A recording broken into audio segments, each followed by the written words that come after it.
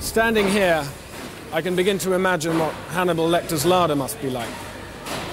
In fact, this is an offal wholesaler, specializing in the bodily extremities and internal organs of pigs, cattle and sheep. What you'll see here is not just the familiar liver and kidneys, but all kinds of things that you'd probably never see in your local butcher.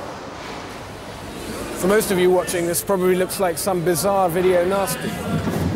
But for me, this is heaven. A glorious, gory treasure trove of culinary possibilities. There used to be dozens of traders here in Smithfield, specializing in these spare parts. This is one of the last.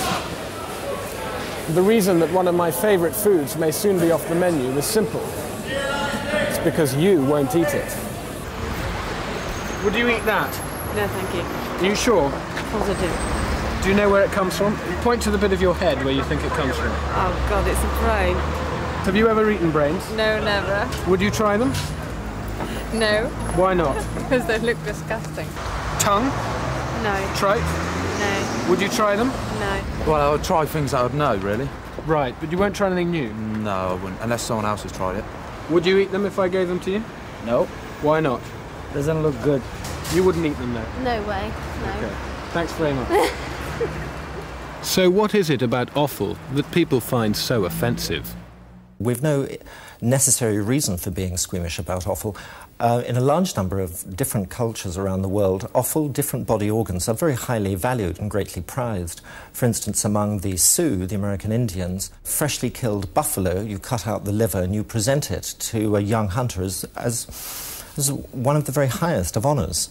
Whereas in our society, we have a much more distant relationship to animals. You walk into a supermarket to buy some meat, and what do you get? You buy it on a plastic tray, wrapped in plastic, and if you didn't look at the sticker on the wrapper, it would really be very difficult to tell what animal the meat came from. But offal is different, because you can't hide its nature. A tongue looks like a tongue, a kidney looks like a kidney, brains look like brains. But despite its unambiguous appearance, the British haven't always been repulsed by offal.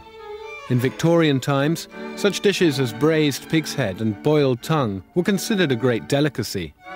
In her famous book of household management, Mrs. Beeton lists almost 100 different offal recipes. But during the Second World War, offal soon lost its status as an occasional treat. It became essential protein. Rationing meant that, more than ever, every edible body part of an animal had to be used, and offal came to symbolise the frugality of the times. But during the 1950s, shortages and rationing soon gave way to the era of "you've never had it so good." People were keen to show that they were moving up in the world, and one way of doing so was the conspicuous consumption of the prime cuts of meat. The message was, we don't have to eat those nasty bits anymore.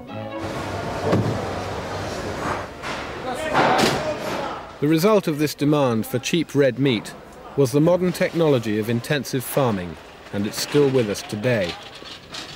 But no amount of technology can produce pigs without trotters or sheep without brains. So with the meat industry currently producing thousands of tons of edible offals every year, where does it all go? Some of it goes for pet food, and some of it's buried in the ground illegally. But in fact, a surprising amount of offal is eaten by humans without them even knowing it. The food industry has been feeding us offal in secret for years. We get it in our sausages, in our pâtés, and in our meat pies. So clearly we don't really mind eating offal at all. But while millions consume it unwittingly, a minority has begun to embrace offal not just willingly, but ostentatiously. What has happened is that the upper middle classes, in order to display distinction from other people who haven't quite as much money but are still eating prestige cuts of meat, those members of the upper middle classes have revalued offal. They've turned around and said, this is good food, this is what we ought to be eating, as a way of saying, look, we're different. At the Four Seasons Hotel overlooking Hyde Park, French chef Jean-Christophe Novelli has made a name for himself cooking imaginative food for the gastronomic vanguard. His passion for offal began when he moved to Britain to cook in a Hampshire restaurant. I had to find a way to introduce myself. I had to make an impact. I had to be different. and also I could not afford to use very expensive product. And the whole idea, according to the area, was to introduce something like pig trotters, offals, which are cheap, and there is a specific market for it. And that was the biggest gamble of my life, is to introduce myself with those dishes.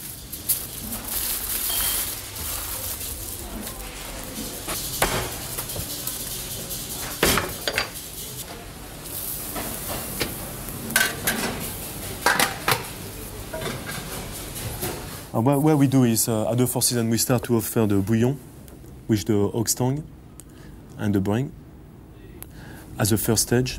Second stage, we offer this plate, which is an oxtail, braise, sweet bread, fry, ox cheek, shin of beef, chicken winglets, stuff, and crispy piglet tail, like spare ribs, you know.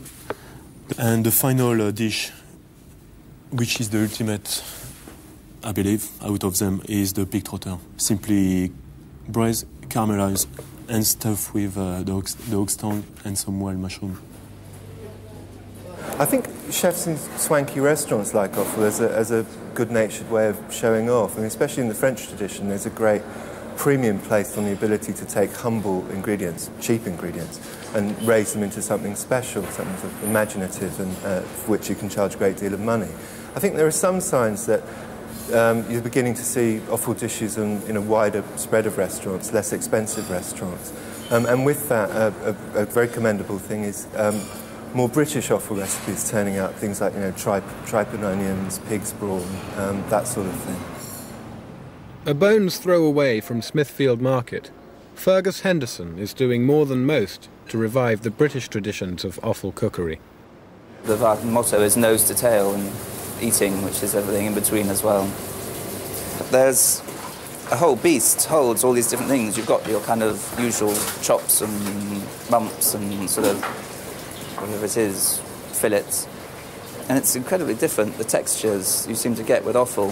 It's all the joys with one beast.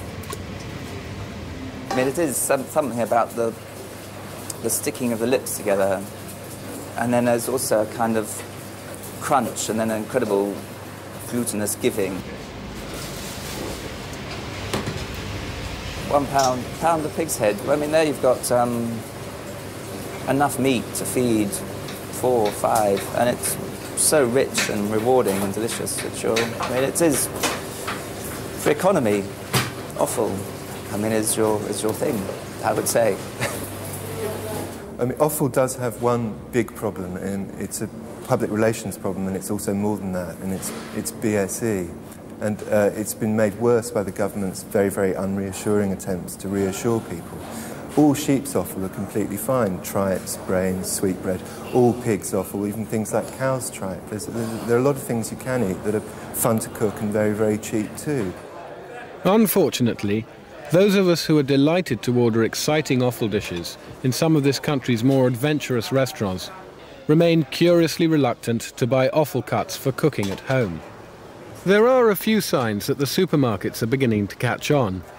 Some even have a section labelled offal at the end of their meat counter. At the moment, the choice is limited. But if we respond, then their range will have to expand. If you can't find the offal you want in your supermarket, try the butchers. Even a butcher who doesn't stock a lot of offal knows exactly where he can get it from. So I'd like to see some guts on the part of consumers. Don't be lily-livered. Vote with your trotters and use your brains.